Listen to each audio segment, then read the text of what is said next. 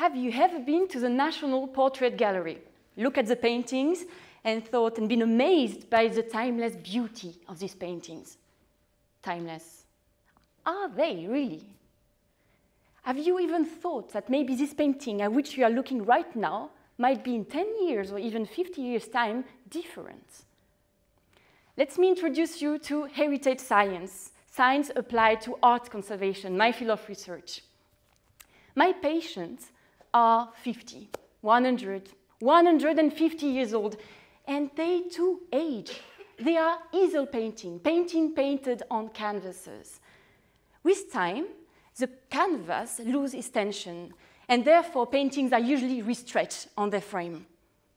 The problem comes when the canvas becomes too brittle and too fragile, so that this restretching step might further damage the entire painting and create tears that damage the painting layers. The common practice used to be the lining. It consists, like, for example, putting a plaster on an arm to put a canvas on the back of the painting to regain the tension. However, the glues used for that start to age, change in color, and couldn't be removed from the painting, so that objects were definitely lost. So there was a need for an alternative, but what could it be? That's where my research, and that's where nanocellulose come into play.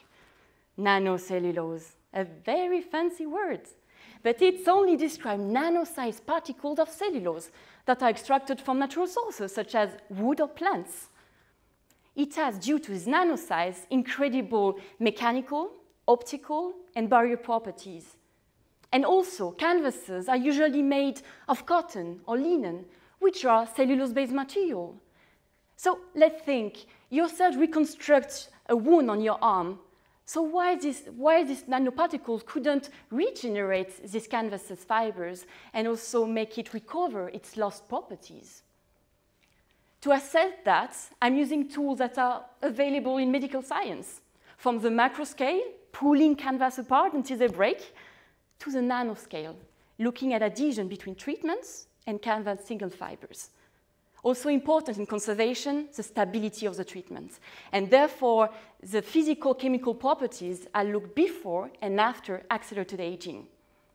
So that we should never forget that even if we want to give a new lease of life to this painting, we should never modify them, but rather preserve them, acknowledging that beyond Van Gogh's talent, vision, and madness, there is also an object with materials that hold the testimony of a past time materials and techniques. Thank you.